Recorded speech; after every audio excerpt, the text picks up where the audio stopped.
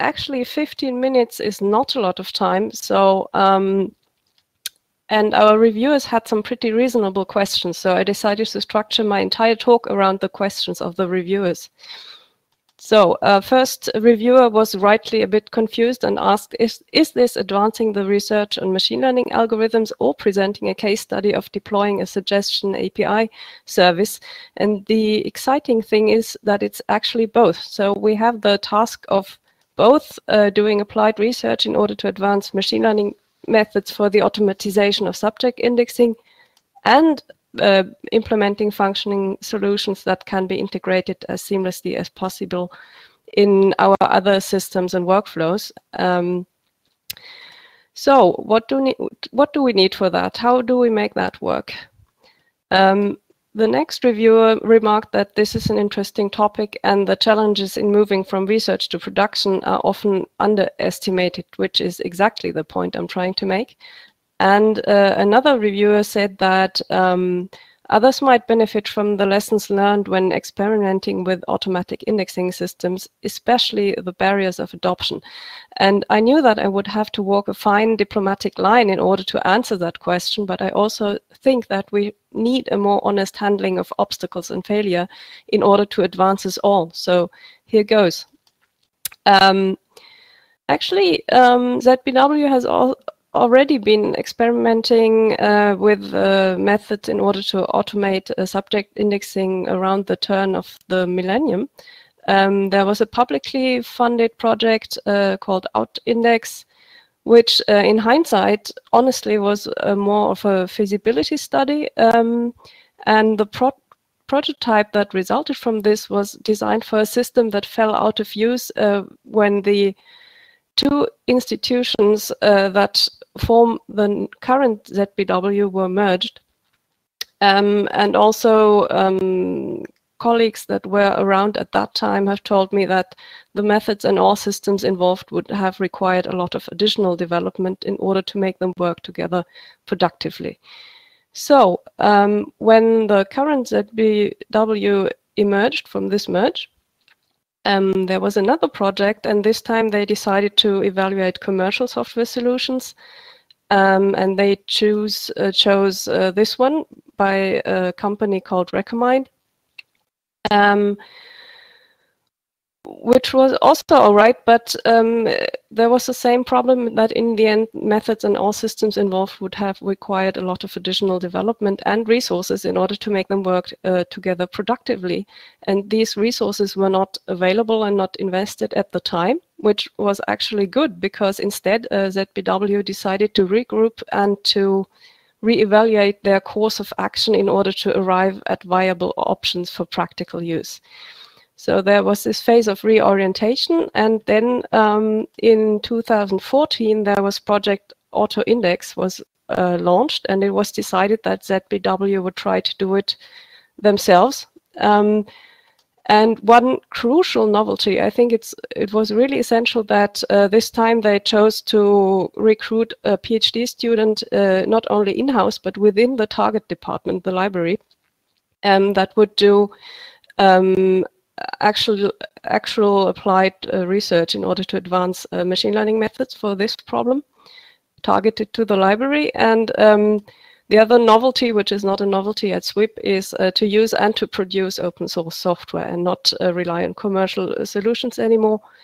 And the result was actually a prototype based on a fusion approach, so combining several methods, and there were 3 data releases over time, and I will give you some more details on some of the next slides.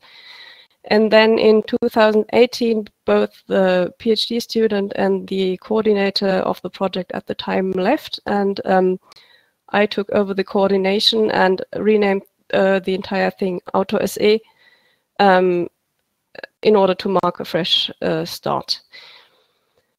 So, and the lessons I learned in my first year when I tried to set up future steps for this endeavor was first of all, that digital transformation is a marathon, not a sprint. So I think designers still think that, yeah, let's do a project and afterwards it will work, but it won't. So it was really, really important to me to abolish this project status. So we had AutoSE declared a permanent task, which actually had concrete consequences, because the next lesson that I learned is, if you want to, so a research project and transfer towards production are two different things. So you need extra resources and extra methods also. So the next novelty was not only a research person within the target department, but also a software engineer within the target department. So, and we're now entering a 2-year pilot phase of building and testing the architecture that we need in order to bring our solutions into production based on new hardware, including suitable GPUs and software, notably a range of virtual machines. But to recapitulate what Project AutoIndex, so our predecessor, has done is, or has achieved, was this research-based development of an approach combining several machine learning methods that are already around, and some of these you can also find in UNIF, by the way, and our linked open data thesaurus as a lexical base. And these were also based on short text, so we only took titles and author keywords from the metadata records. And we're only focusing on English right now, but that may change in the future. And the PhD student understandably also had some research topics that he tackled, one of which was concept drift, which is an important question to account for the drift between training data and test data. And also on the meta level, how can we estimate the quality of the output of our machine generated suggestions so that we can react to them beforehand. And this was all very great, but one thing was that the PhD student did process the metadata as dumps and at irregular intervals. So if one research result was had come up, then he tried to test it on a metadata dump, and he mainly did it via the command line manually. And also the code that he produced was rather for individual research purposes, and if we really would want to transfer this into production, we would have to test it much more and also structure it more clearly, which is why when we did reuse some of that code, we had to re-implement it completely, and for other parts, both concerning the methods and the surrounding software structure, we have to find and implement entirely new solutions. So concerning the requirements with respect to the infrastructure that we have now for our productive system is, well, before we had this applied research, and now we have the productive system, and we can also divide the processes into machine learning processes and in the entire software management system surrounding it. And for production, we also have machine learning processes because we, after having developed a method, we want to train it one last time and then transfer it into production. And in order to ensure a smooth running of the productive system, we need all of this. Mainly, the most important thing is to have also testing and monitoring, logging, etc., in order to ensure that it runs smoothly. All the while, research is continuing, and as I said, once a research result is reached, it can be transferred into production.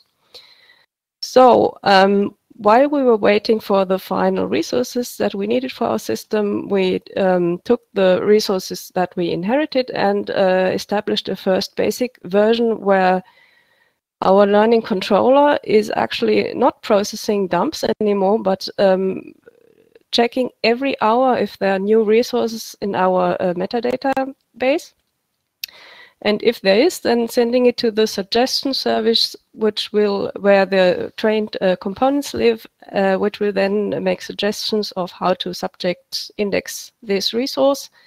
and then send it back to the database and also store it in order that external systems can access this data via an API. And one of these external systems is a so-called DA3, Digitaler Assistent, which is not a system that we designed, but is a system that is now being evaluated and transferred into production in our library union.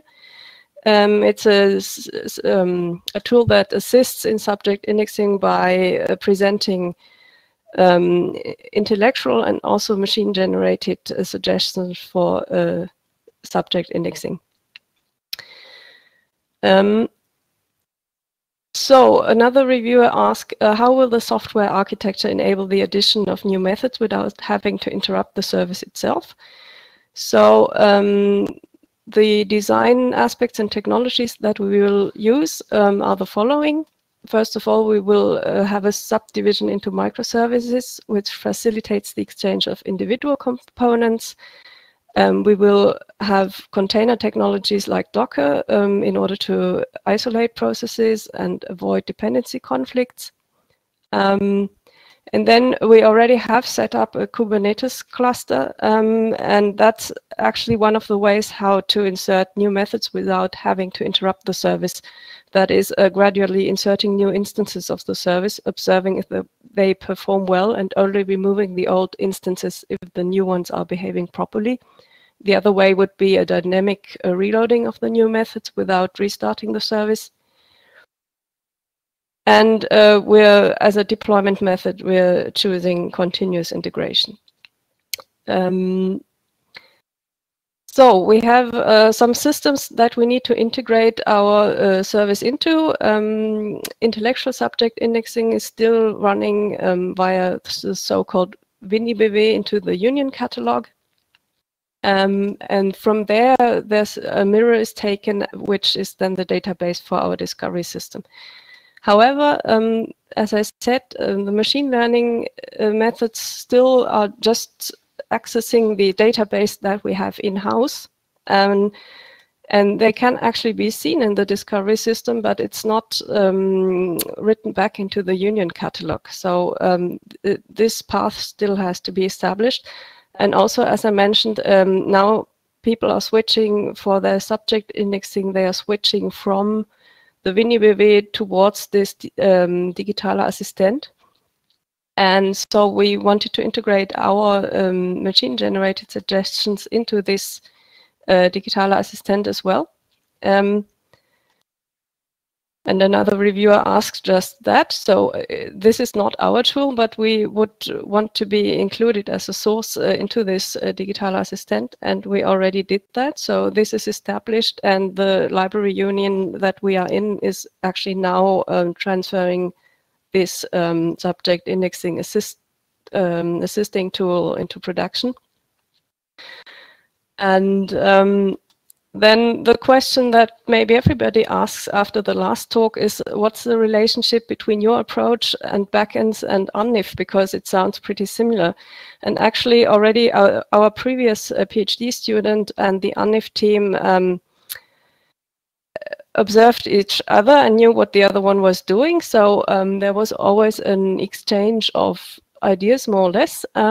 And UNIF, as you may have noticed, is optimized for accessibility and comparatively easy use, which is great because you can reach a bigger and bigger community. And we are also contributing to that, as Osma already mentioned. We'll maybe soon have our lexical backend also available via UNIF.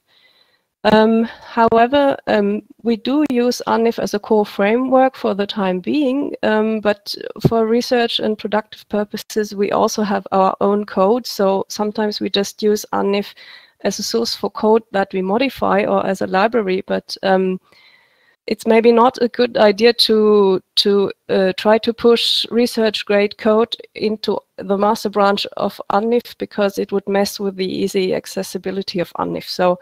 But of course, we would like to stay involved in the development and also the dissemination of UNIF by exchanging ideas and contributing code, and also maybe assisting in helping a growing German UNIF user community get started with UNIF. And there's quite a lot of exchange and interest around this topic as well. So, and the reviewer also asked if we've already gotten feedback from catalogers, and we have, because the previous PhD student already programmed an interface where subject indexes could give feedback both on individual subjects and on the entire set of suggestions for a document, and also add missing subjects. So we decided to redo such an intellectual review with a reconstructed code base that the PhD student had left us in order to establish a baseline for our own developments from then on forward. And the results were that less than a sixth of the suggestions is actually harmful, and more than half is actually really helpful, but also that subject indexes had the urge of adding descriptors. So we knew that we had to work on the specificity of our suggestions. So what we're doing right now is we're doing another, after 1 year where our research engineer has experimented and improved a lot of the methods, and also experimented with new methods, also with some deep learning approaches. We're doing a review again, and we're also using Omikuji in 2 versions, and fastText and our own lexical backend combined in an ensemble. And because our research engineer knows a thing or two about hyperparameter optimization, he will do his own experiments using some suitable libraries, one of which is UNIF, because it offers a convenient way of doing the necessary format conversions.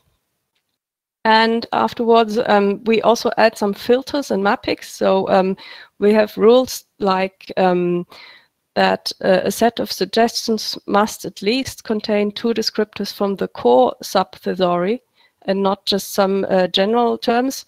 And also we have a mapping of some, because our methods still pick out some geographical adjectives which should be geographical nouns. So we just put a rather trivial mapping on top of that.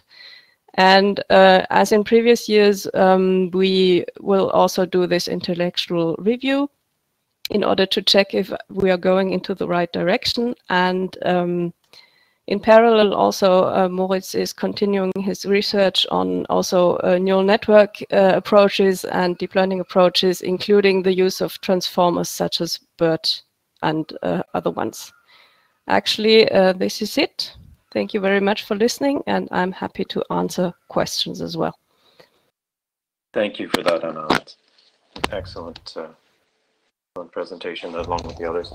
We have 2 questions just now. The first is, on the slide where you showed the quadrants about the task areas, which of those task areas is the hardest to do well? That depends. Actually, that depends on your expertise. Well, I think, well, of course, research is the most challenging scientifically, but if you really want to build a system that is really working, you also need to know a lot about software management and deployment, etc., which is why we're very happy that we also have our own software engineer just for that since February of this year.